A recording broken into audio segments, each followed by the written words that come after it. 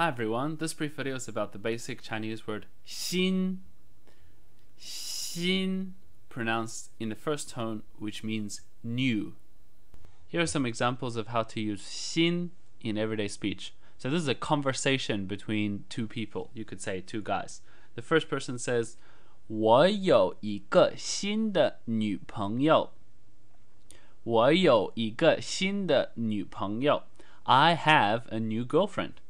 And the second person could respond and say, 你新的女朋友是谁呢？你新的女朋友是谁呢？ Who is your new girlfriend? And the first person could reply again, 她就是坐在我新车上的人。她就是坐在我新车上的人。She's the one sitting in my new car. Please note that on the surface, 新车上, this would seem like sitting on the new car, but in Chinese that basically means inside the new car. Thanks for watching. I hope these examples have been helpful for you.